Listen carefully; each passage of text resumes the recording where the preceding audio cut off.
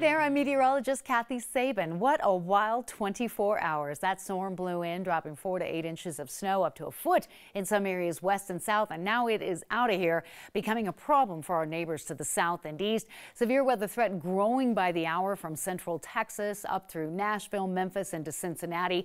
On the north side of this system, an ice storm. While we're looking at clearing skies here, a real cold start to the day, but the snow coming to an end from north to south this morning, leading us to a dry afternoon, but slick sidewalks and slick roadways and some snow to shovel today, to be sure. Mother Nature will not help with the temperatures. We'll start off in the teens, but even with sunshine, hard pressed to get above freezing before lunchtime. Mid-30s are possible late in the day, and maybe a 40 for Pueblo, 25 in Vail, 25 the high in Steamboat this afternoon.